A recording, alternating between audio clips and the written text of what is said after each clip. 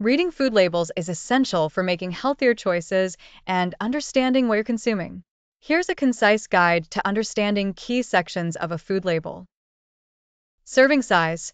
This tells you how much of the product constitutes one serving. All the information on the label is based on this amount. Be sure to adjust the values if you eat more or less than the serving size. Calories. This section shows how many calories are in one serving.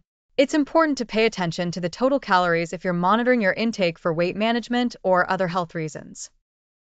Nutrients to limit. Pay attention to the amount of saturated fat, trans fat, cholesterol, and sodium. High intake of these can increase the risk of chronic diseases like heart disease and high blood pressure. Nutrients to get enough of. Look for nutrients like dietary fiber, vitamins like vitamin D, calcium, iron, and potassium. These are crucial for maintaining overall health and preventing deficiencies. Percent daily value. Percent DV. This number helps you understand if a serving of food is high or low in a nutrient. A percent DV of 5% or less means it's low, and 20% or more means it's high. This can guide you in limiting unhealthy nutrients and getting enough of the healthy ones. Ingredients list.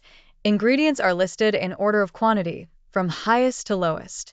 Pay attention to added sugars, artificial ingredients, and allergens. Added sugars.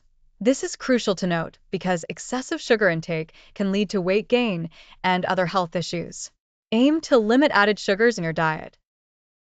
Allergens. If you have allergies, check for common allergens like nuts, dairy, or gluten.